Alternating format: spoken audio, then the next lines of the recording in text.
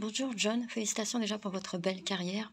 Alors une question alors pour vous, qu'est-ce que représente le Festival Télévision de Monte-Carlo? Merci. What does the Monte-Carlo TV Festival mean to you? What does it represent? Well, to me, it represents a chance to meet new people and see things I normally wouldn't see.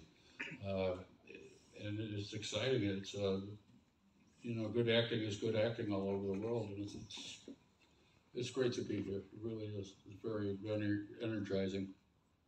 Merci. Vous êtes un excellent acteur, alors quel conseil donneriez-vous aux futures générations, aux jeunes? You're an excellent actor, so what advice do you have for the next generation? Relax.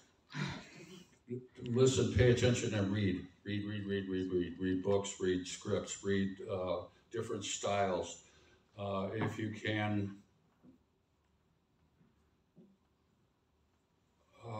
just work with as many people as you can, perhaps in a scene study or in the theater or whenever you get a chance, and take care of yourself, take care of your body, and take care of your mental health.